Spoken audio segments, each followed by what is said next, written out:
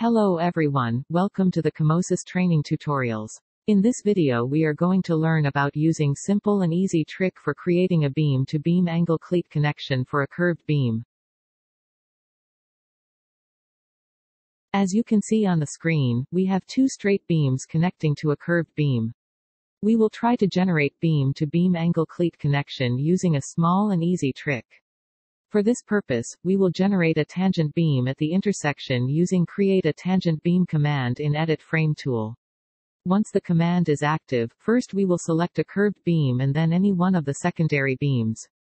We can see a small beam created at the joint location, which is a dummy beam and will be deleted at the end of the process.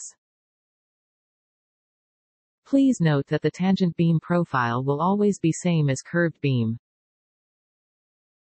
Now let us create a beam-to-beam angle cleat connection by selecting Created Tangent Beam as main profile and then selecting two secondary beams in any sequence.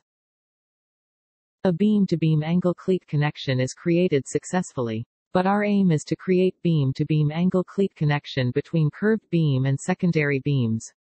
To achieve this, we need to change the parent of the created connection macro. Let us click on Change Parents of the Macro Created command in Edit Frame menu, then select Macro and select Old and New Parent Objects consecutively. Now you can see a pop-up window appeared on the screen giving us the options whether to delete or not the old parent object. Simply click on Yes to delete the created tangent beam.